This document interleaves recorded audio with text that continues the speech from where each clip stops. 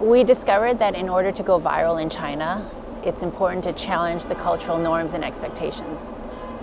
So around 2010, we decided to create a health campaign, and we were thinking about it for many, many months because we were of the opinion that a lot of people suffer from poor health, but it's totally preventable. So Touchmedia and the whole team figured out, let's use the in-taxi video screens as the delivery vehicle for urban white-collar professionals in China's top-tier cities. And the challenge, though, was how do you mobilize Chinese who don't grow up with exercise? And so we came up with this idea to do exercise videos. Now, the way that came about was actually I was on holidays in Sharm el-Sheikh in 2010. And I had just read Timothy Ferriss's book, 4-Hour Workweek.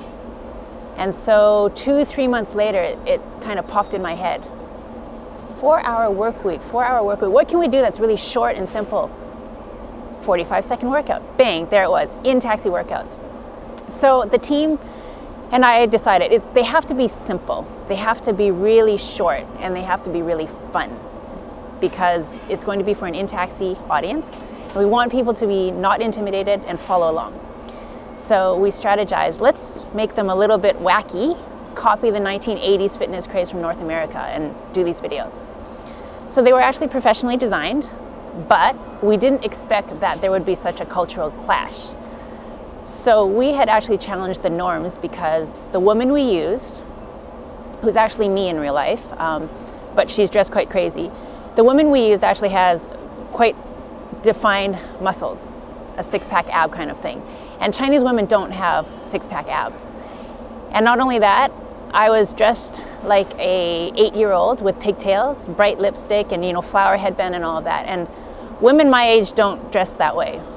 And then we also had a male actor who was very effeminate because people felt the female was too male, and so the male was too feminine.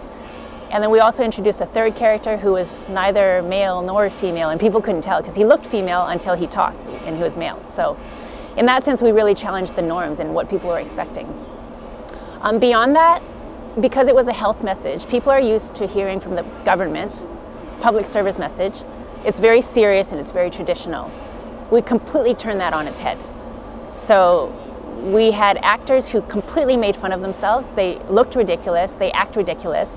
They were dressed in very flamboyant colors. They had wacky hair, and they had a very serious message of health. So in that sense, it was quite fun.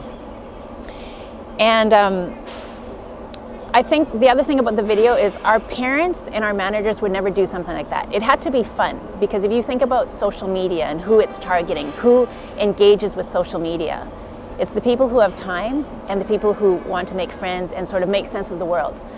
So the video actually appealed to a wide range of people, but the ones who fed the social media were probably the 16-year-olds all the way up to the 30-something-year-olds. And that sort of fueled the interest in this taxi. At one point, there was so much buzz that people started taking taxis just to see the video. And then some people actually claimed that they extended their taxi ride to see the video again, which it's quite bizarre. So at that stage, we realized we had a viral video on our hands, and then we started reacting. Based on the microblogs, some people thought that the actress was scary looking, ugly. They couldn't tell if it was man or woman. So we fixed it. We put a bag over her head in the opening billboard, and then we kept running the ads. So the people who were offended by the way she looked, we covered her face. But the people who needed the exercises, we kept running the ads. And so we actually played with what was happening in the social media, which made people stay interested for a period of 3 months.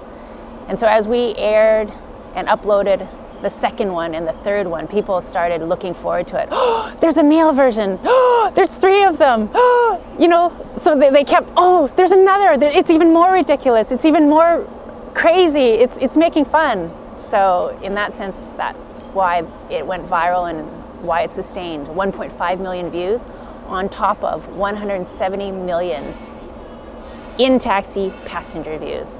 So that was this completely unexpected result.